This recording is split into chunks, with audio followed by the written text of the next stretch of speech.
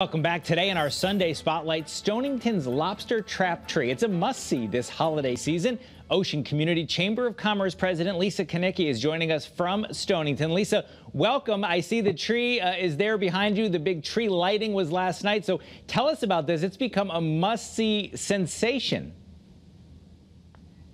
So excited that people have taken an interest in this amazing landmark. It's really a project that represents a lot of love and a lot of talent by some amazing artists from both Connecticut and Rhode Island.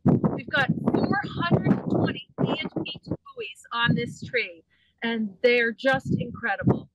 I know there's a lot of different groups that are supported in this effort, but just tell me, how did this idea first come about? This is year 2, and last year it seemed like the tail lights were heading down I-95. Everybody headed to your part of the state to check it out. How did this come to be?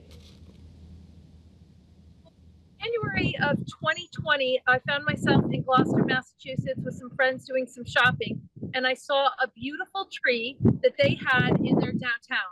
I had never seen a lobster trap tree before in my life. It caught my attention instantly, and I found myself walking around the tree admiring all the artwork of children from that community. The buoys were very small, but they were darling. And as I looked at this structure, I thought to myself, why don't we have one of these in Stonington? My hometown is the last commercial fishing village in the state of Connecticut, and we deserve to celebrate that with a tree of our own. And so right there on the spot, I said to the people I was with, I'm doing this next year. And they knew it was going to happen. 3 months later, COVID hit, and therefore we weren't able to execute it in 2020 because we weren't allowed to do events that gathered people together. So I spent that time preparing it for 2021 and was so delighted that we could present it last year.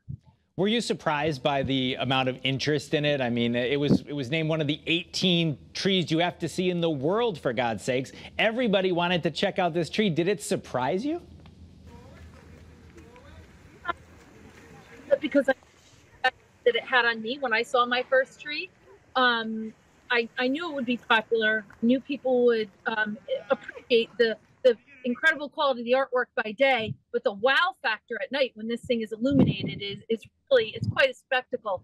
What I never anticipated was that it would go viral on social media so quickly, and I certainly could have never predicted that our friends across the pond would recognize us and honor our community by putting us right side by side with the tree in Rockefeller Center. We're the only 2 trees in the country that were on that list of the 18 most amazing trees in the world. So that was an incredible source of pride for Stonington. I know you mentioned that it's the last commercial fishing village in Connecticut. That's part of what this is about, is paying homage to that. But it's also helping out the members of your Chamber of Commerce, the restaurants, the shops. You want them to benefit as well. All these people flooding down, hopefully they take a look around your community while they're there. Absolutely. Stonington's a beautiful place to visit. We have a quaint village here. It's quintessential New England. You can come and see the tree, and while you're here, you can explore several shops on Water Street.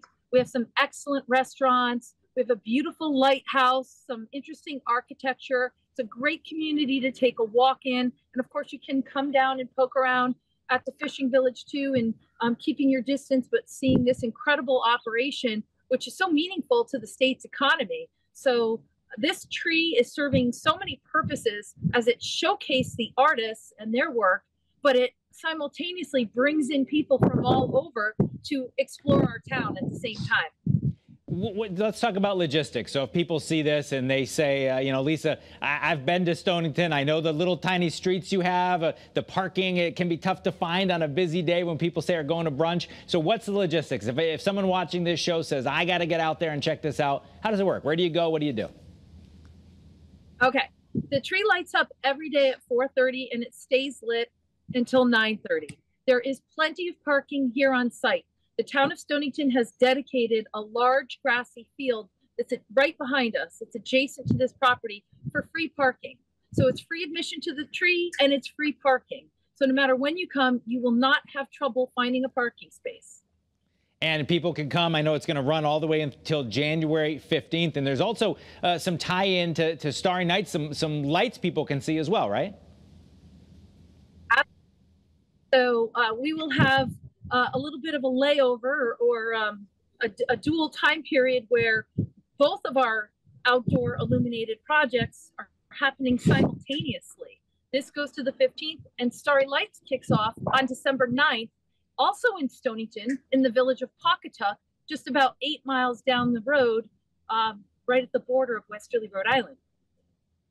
And so that could be a one-stop holiday destination for people who want to check it out. We're showing some of the pictures of that as well that people might want to come down and check out. So what is it? Is there one thing, as you're now in year 2 of this effort, maybe a memory or a person you talked to or a comment from last year where you said, gosh, this is even better than I could have hoped. This is what I'm going to think of when I think of this lobster trap tray?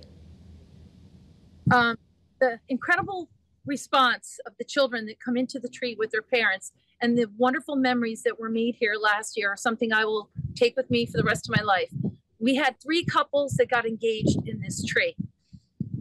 We had so many family reunions. We had groups of families coming here in their pajamas to take their holiday picture. It was such a special, peaceful, and joyful place for people. And it really fills your soul with happiness to see the response that it had. And that's what fueled us to want to make it a tradition, grow the tree even bigger, and show this community that we're grateful for their response to the tree. And we're here to stay and to make this something even better for many, many years to come. Well, you got 420 buoys painted, a lot of them by local artists, 27 plus feet tall. Certainly an impressive display out there, no doubt about it. So you said to your friends when you saw the one up in Massachusetts, I'm going to do this. So now you're the lobster trap tree lady, Lisa. So how do you make it better for next year? A plane's going by, so unfortunately I'm going to have you repeat that question. I think you said 27 feet tall. That was last year. It's 35 this year. But if you could just repeat the tail end of that question, now that the plane is getting a little away, I can. Well, you know what? That's how these things go. We're just about all out of time. So you dodged the question. Maybe you just didn't like it. I was asking how you were going to top it for next year. But listen, it's going until January 15th. 4:30 the lights come on. 9:30 they go off. Go down, see Lisa, check out the tree, and maybe someone you know will get engaged there. Maybe you can take a Christmas picture. Go see it, right, Lisa? LobsterTrapTree.com for more information, or StarryLights.org for our other outdoor illuminated event. And there's cross promotion on both websites, so you can't go wrong. We hope to see you for both.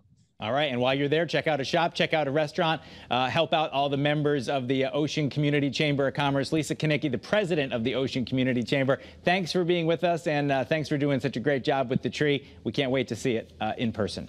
If you'd like to learn more about the Stonington Lobster Trap Tree, as you just heard her say, head to LobsterTrapTree.com, and the tie-in with Starry Lights as well. You can head to StarryLights.org. There will be lights in Donahue Park in Pawcatuck, Connecticut, and Wilcox Park and along High Street in Westerly, Rhode Island. That is CT'22 for this week. CBS Sunday Mornings next. We'll meet you back here in Studio A next Sunday morning.